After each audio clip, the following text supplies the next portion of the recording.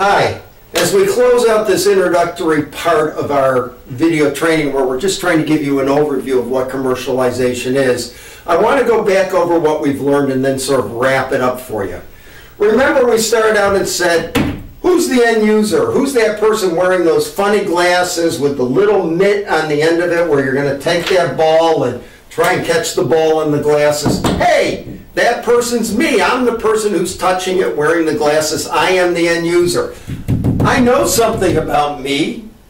I know my education. I know my skill levels. I know a bunch of stuff about me, my capabilities, so on and so forth. If I'm doing a different thing, like I'm going in to manufacture a foam piece and I want to bring a new manufacturing technology into a factory where a bunch of factory manufacturing workers are going to use it with direct numerical control machinery, then I want to know who they are, what their skill levels are, things like that. I want to know what they're doing. In this case of this, I'm just playing a game.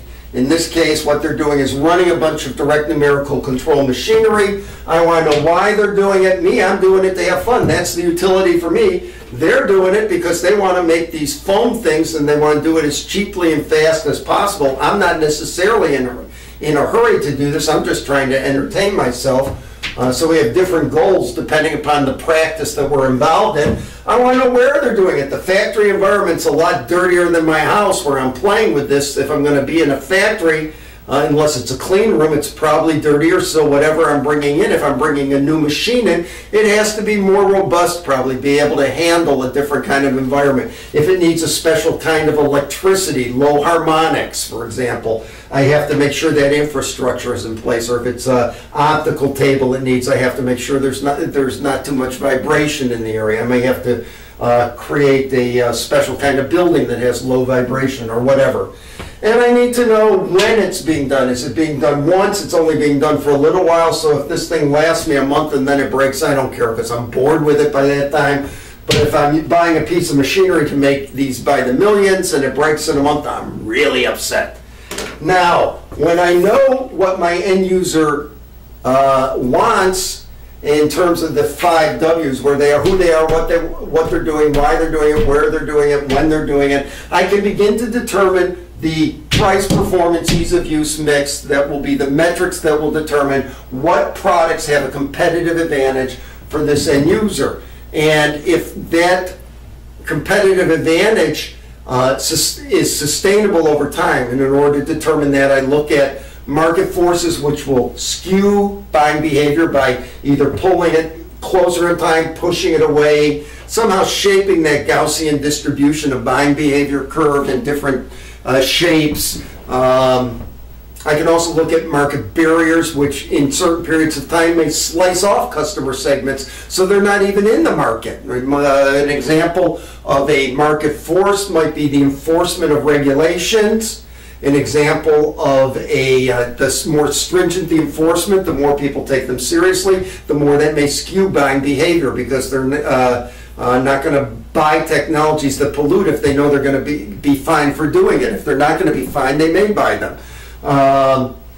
So I have to think about a whole, that's a market force. A market barrier might be the introduction of a superior technology which I can't overcome. It just slices out. You know, here's an iPod that I finally bought one because all my kids had one. I actually like the thing. So the introduction of the iPod may ultimately replace, for me, buying lots of CDs because now I'm just buying them in digital format that they go on my iPod.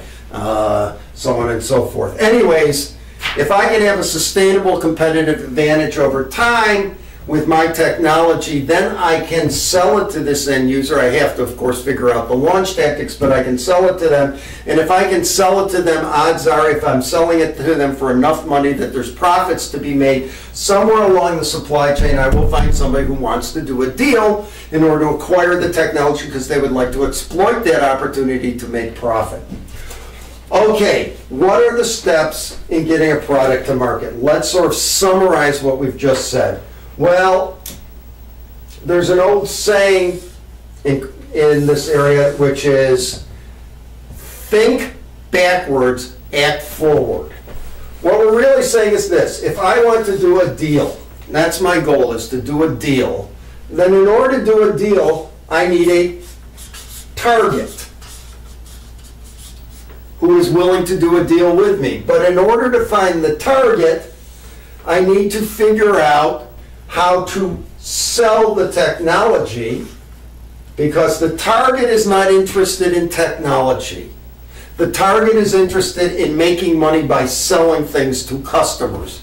Even if they're way up the supply chain and it's not the ultimate consumer they're selling to, they are selling to other companies who sell to other companies who sell to other companies, and sooner or later somebody sells to the end user. But the economy is based upon selling. So the target has to know it can, if it acquires this technology, it can make money off of it. And if it can't sell a product or make products cheaper, faster, better, so it can sell them more easily, why would it acquire it? And so I have to have a target who can sell. And when I have this, I say, well, if they're going to sell, then I have to figure out, you know, who they're going to sell to and how they're going to sell it. So I have to figure out both the launch tactics,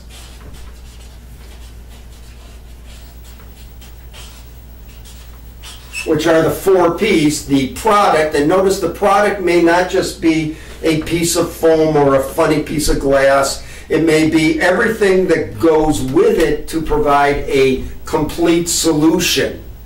In other words, those funny glasses don't work for me unless it has both the ball and the string. I don't need instructions. On the other hand, a piece of equipment, direct numerical control machinery, that will make this kind of foam in the same way that your dentist makes a cap with a rapid prototyping light machine, may not be a common occurrence in the factory. So when I look at this, who's using it, they may need some training. And if I look at where they're using it, in a machine shop, for example, if it's going into a machine shop kind of environment, it may be a dirty environment. There may be filings or dust, and I have to make sure that the machine is robust enough to handle that.